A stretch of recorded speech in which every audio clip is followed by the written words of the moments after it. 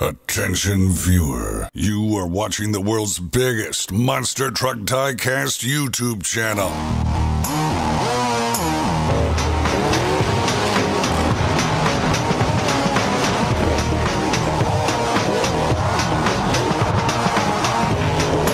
This is Monster Jam OCD. Hello Monster Jam fans, and welcome back to another Monster Jam OCD review video. Today we are taking a look at Case B for the 2021 Hot Wheels Monster Trucks lineup.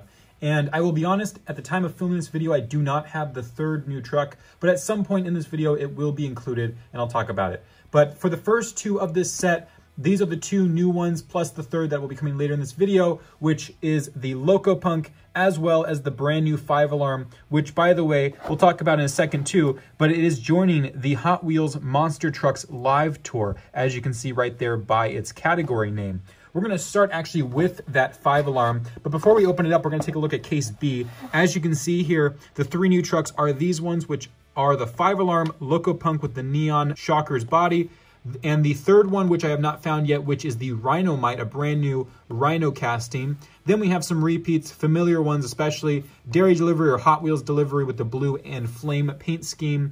The all too familiar on this channel, 18 Chevy Camaro SS with the orange body that we've seen for the last 2.5 years. Tiger Shark, Pure Muscle Demo Derby Edition, and the Radical Racer, which is back yet again. Same paint scheme for all of these five returning trucks. And then you can see the 5-alarm stats appear to be the same. If you want to just pause and read them there, they're right there. And this is the new paint scheme. So this is the one that they will be running in Hot Wheels Monster Trucks Live.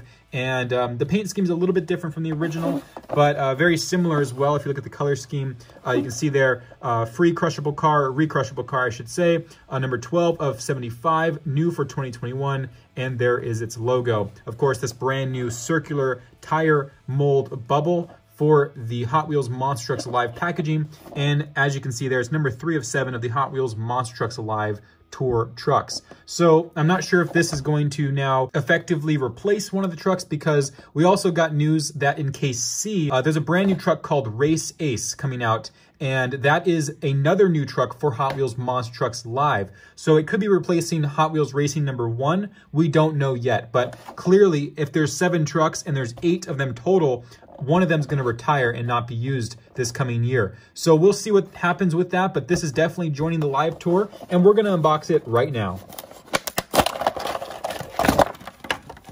So here it is, the brand new 5-alarm for 2021 Hot Wheels Monster Trucks Live Edition. This is the recrushable SUV or van that it comes with, and here is the brand new 5-alarm paint scheme for the live tour. Now, I have no knowledge or idea who or what chassis is going to run this truck. There has been rumors of it possibly being Fluffy's Kevin King, as he has a very unique chassis that would fit something like this, but nothing confirmed. That's just rumors running around the community.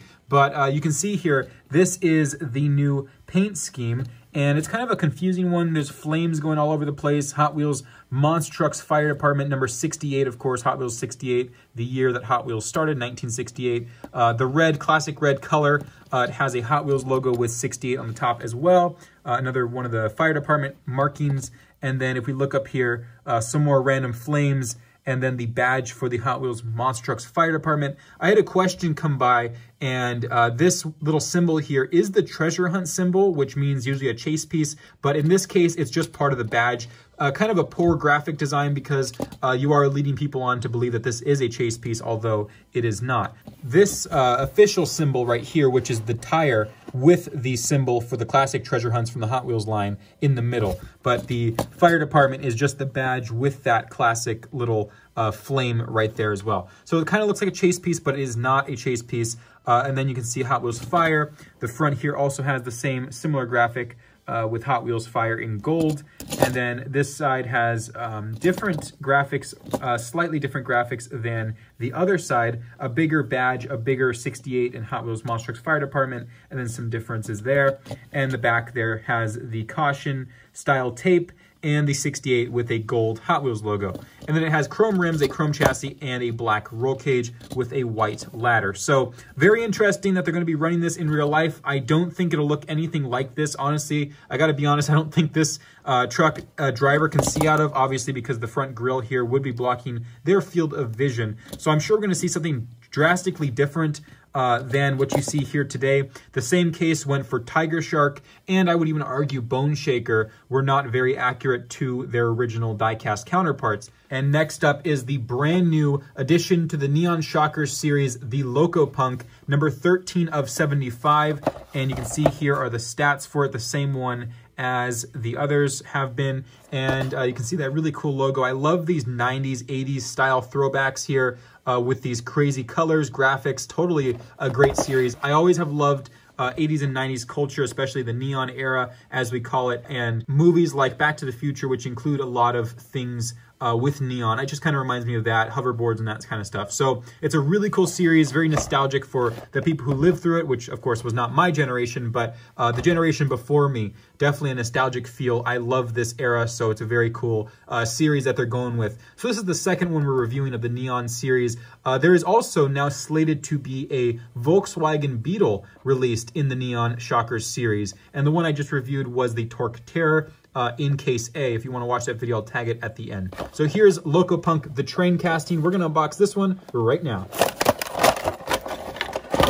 And here it is, the brand new Loco Punk with that crazy, where is it? Here it is. The crazy logo that it has with the neon sign as the logo, and then those crazy, just totally cool, nostalgic graphics behind it. So there's that. Here is the red car. It comes with another van, and here is the Loco Punk. So Loco Punk is a very familiar casting in the series. We've seen a very frequently released one with a brown kind of paint scheme. This one's a drastically different edition of the Loco Punk. You'll notice that the paint here is actually green, lime green. I thought it was plastic at first, but I remember this part is actually a metal casting. The rest is plastic. So they got a pretty bright green neon color there. Very nice.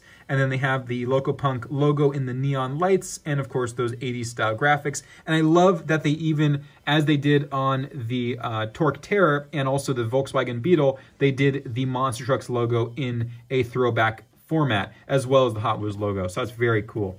And then this side is the same as the other. I kind of wish they would have added more graphics. I feel like it's a little blank compared to its card art.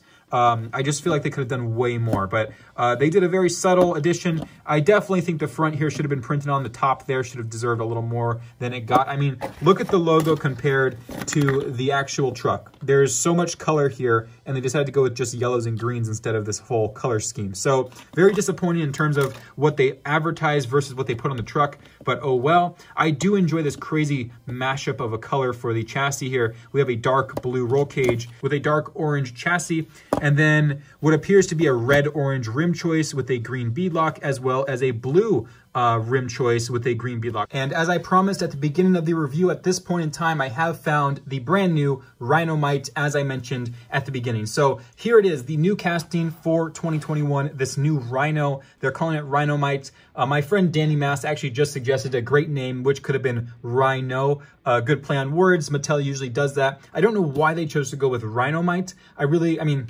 it doesn't have a dynamite connection. It's just the logo. So I'm not sure what they were going for there. If you guys know or happen to know or think you guys know, please let me know. But here is the stats. The name is Rhinomite. The truck type is Creature. The strength is Explosive Fury. And the crash tech is Horn Blast. So let's unbox the last new truck for this set, 15 of 75 for this year.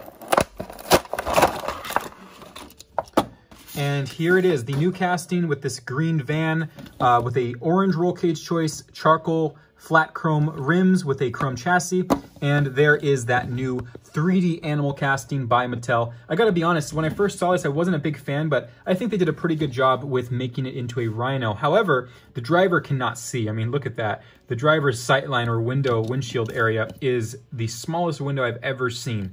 And then you can see here, lots of cool detail. It's a flat paint scheme with an interesting actual texture. It's like almost like a plastic texture, but it's a metal body. And then this is a plastic insert here, the top with the ears and the top of the head. So they kind of did a plastic thing there. The tail is a soft rubber. As you can see, it's also at an angle. So they did a little bit of an angle on it. Pretty cool. And then the horn there, or both horns, they actually look like ivory, which is a very cool touch because, of course, rhino's horns are made of ivory. So that's a really cool plastic insert choice there for the horn. And then the mouth is really cool too. It reminds me a lot of the Monster Mutts from the Monster Jam fleet. So that's just pretty interesting to see. And then you can see the logo there with the dynamite stick, the two horns on the R, the Hot Wheels logo, Monster Trucks logo, and a little bit of dynamite on the tailgate with the Hot Wheels logo, and a stripe that goes all the way across the top to the front of the horn. So there is Rhinomite, and that will conclude this review of the 2021 Case B assortment for Hot Wheels Monster Trucks. I hope you guys have enjoyed, and I want to hear your guys' opinions, so please comment below and let me know what you guys think about this set, and I'll see you guys in the next video. This is Ryan or Monster Jam OCD, signing out.